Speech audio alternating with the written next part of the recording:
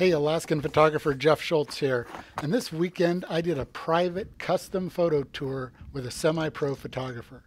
The client's objective was to photograph ice, icebergs, and glaciers from the air in the winter. We did a helicopter trip for a little over an hour of flight time and landed in 3 totally fabulous, different and unique locations. During this 3+ hour of time, my client was able to photograph a huge variety of landscapes. Water on top of the ice was really unique, as was the glare ice on rock.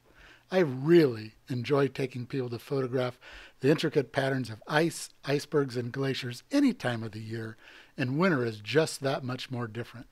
It's likely you'll get fresh white snow on blue ice and on the glacier crevasses, making it just that much different than summer. And oftentimes in winter, the blue ice can look even more blue. Altogether, it was a 3-hour excursion with the helicopter. It turned out to be an exceptionally warm day, with the morning starting at 30 degrees and warming to 40 throughout the day. We even had a little bit of rain.